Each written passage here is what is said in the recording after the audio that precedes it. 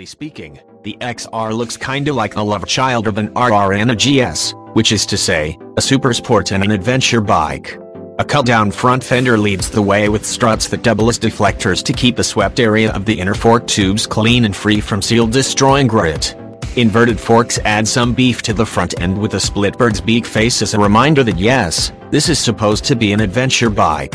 Asymmetrical headlights take up most of the real estate at the entry, and perched up top, a mechanically adjustable windshield punches a hole in the wind for less stress cruising at speed, and we've already established that the XR delivers plenty of the latter. The fairing flares out into a sport-typical scoop that shrouds the coolers and widens the protective pocket before tapering off to nothing to leave much of the engine exposed. From here on back, the Flyline more closely favors the street bike half of its heritage with a 5.2-gallon fuel tank that stops well short of the typical camel hump reservoir, with an aircraft-style feeler cap and steep tumble down to the seat. A narrow waist makes for a skinny start at the pilot's pad, but it quickly flares out to form a relatively deep bucket with a decent rise to the P-pad, so there's plenty of containment to help keep you aboard.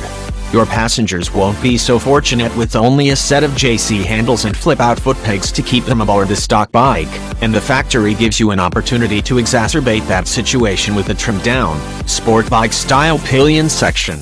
Unfortunately, you'll have to avail yourself of some accessories to have any kind of realistic cargo carrying capacity, as the stock bike comes sans any sort of baggage. However, if you're a fan of the Resident Evil franchise, or just someone who would like to own a piece of pop culture, the S1000 XR is a reasonably affordable way to go. You see, it features heavily in the most recent installation dubbed the Final Chapter, as it's ridden by Alice across the apocalyptic hellscape. Pretty cool stuff, am I right?